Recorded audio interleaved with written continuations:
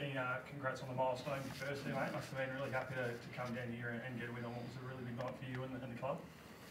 Yeah, not massive for me. I know it's a number and different things, but you know, it was a little bit of time just to reflect on your career, and you know, I'm proud that you know I got to be in some different clubs, and you know, be in New Zealand and be in Singapore and be in Australia, and you know, get different opportunities in this league. And you know, coming from an assistant coach for 10 years, I absolutely appreciate, you know, the job that assistant coaches do in trying to get their opportunity and get a chance to coach in this league. And, you know, it didn't come easy. My first year was poor, and I had people that backed me and were able to turn it around. And so, yeah, but tonight, you know, probably a little bit like my career. We didn't start great, but once we found our rhythm, and especially the way we come out of the half, and had a great quarter there, and you know, held on, down a few players at the end there, but we held on. You mentioned coming out at the half. What was the message at half time? It seemed like the boys really came out, and from that word going to the third quarter, really started the game. Started the quarter how they probably should have started the game. Yeah, and you know, I think there were some areas that we wanted to be really good at tonight, and that was, you know, defending the three-point line, and just you can see the number of attempts they had might be, I'm not sure if it's their lowest all year, but they've, you know, been getting up 32, 33 threes a game. And so just our scramble to be able to contain their three ball, and we just haven't rebounded the ball well the last few games. And so there was a big emphasis on how we did that. And I thought, you know, second chance opportunities and getting 18-0 boards. And then I thought, you know, Ian Clark was exceptional. Well, I thought he just, you know, put the ball in his hands and made some huge plays. Just on that end, I guess, how big is it, I guess, for you as coach to know that you've got the trust in a guy like that to come out when the team really needs him to fire in the third quarter the way he did? Yeah, it's been his career. You know, he's a winner, and he never seems rattled. He just enjoys the pressure when it goes up. And you know, Cole Bowen sitting next to me tonight, come out, and you know, he needed to prove to some teams in this league that he can really shoot the basketball, and they gave him some opportunities, knocked him in, and then just kept going as well. So you know, huge night for him. They pressed you right up until that final minute. How proud were you that the guys were able to withstand that and hold on in that last minute? Yeah, having, you know, Shea fouled out, and Ian took a little knock that didn't allow him to return, and so we were, with Delhi there, we were kind of down 3 point guards, and so you know, we weren't perfect in just advancing the basketball, and their pressure is always good anyway, regardless of who you got on the floor. But yeah, we knocked down some free throws and closed it out. The battle between Jordan and Shea was a really entertaining one. How did you see that matchup?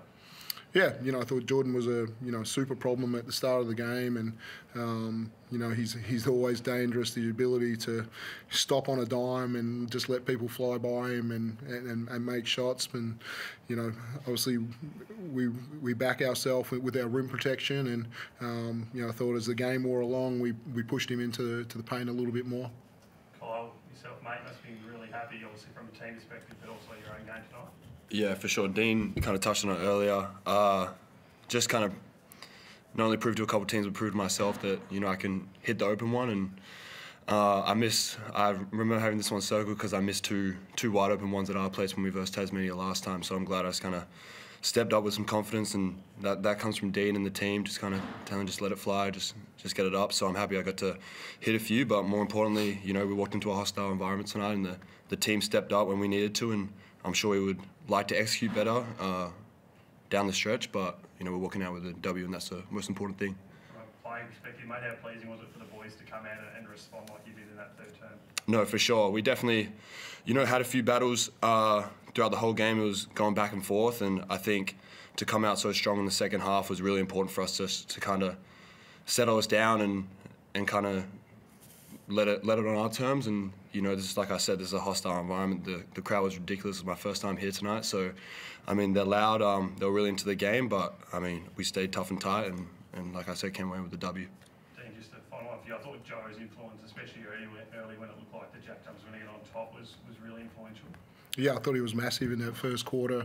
You know, I don't know, was it 15-6 or 4 or something like that? And you know, we turned, you know, that whole quarter 17-4 in the first 5 minutes. So you know, it's you know, that's a massive turnaround. I thought he made plays at both ends. I thought he challenged shots at the rim that just, you know, they looked like they were coming downhill pretty easy, and he changed shots down that end and really composed down the other end in the way he got to the post, and, you know, also just, you know, finished plays off the short roll.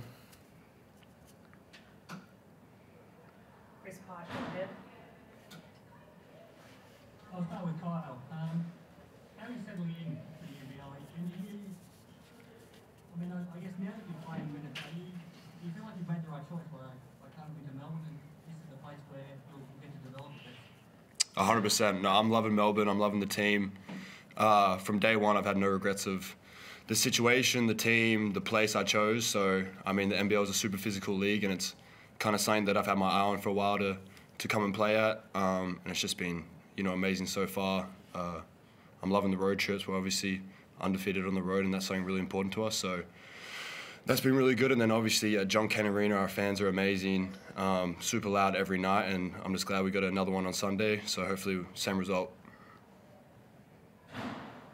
Then I want to ask you about Luke Travis. Do we underestimate what he's doing a little bit? Maybe because, I'm not sure why, but I mean the influence that he's having on your team at both ends of the floor and in so many ways, it's remarkable.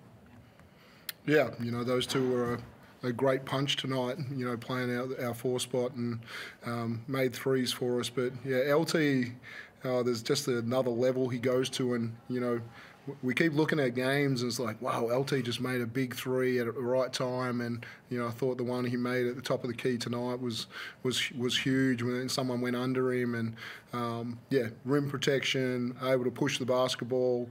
You know, he's our next best ball handler as well. So versatile in what he can do, and you know, he had a tough job with Jack McVeigh tonight, and you know, I didn't think we got our coverages right early on, but then, you know, he just made some adjustments with some coaching, and you know, just did a hell of a job, you know, those last 3 quarters. So yeah, I think we all underestimate LT a little bit because he's, you know, he does it in such a calm, cool way, and you know, you look at his numbers again tonight, and double again, and huge for us.